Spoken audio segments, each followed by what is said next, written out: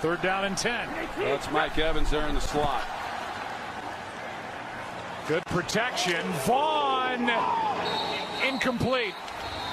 Big hit by Kyle Fuller, and now a flag is thrown very late. Very late, and I'm not sure I agree with the flag. At least what I saw, it sure looked like Fuller came in, and I'll take another look at it. I may be eating my words, but it looked plain to me. And it came in really late, like you said, Joe. But let's take a close look at this. No. Nothing wrong with that. Nope. And they're going to talk about it, which is the right thing to do. You'd hate to see that this drive continues when, I mean, this is textbook. This would be on the coaching reel right here as to how you do it in today's game.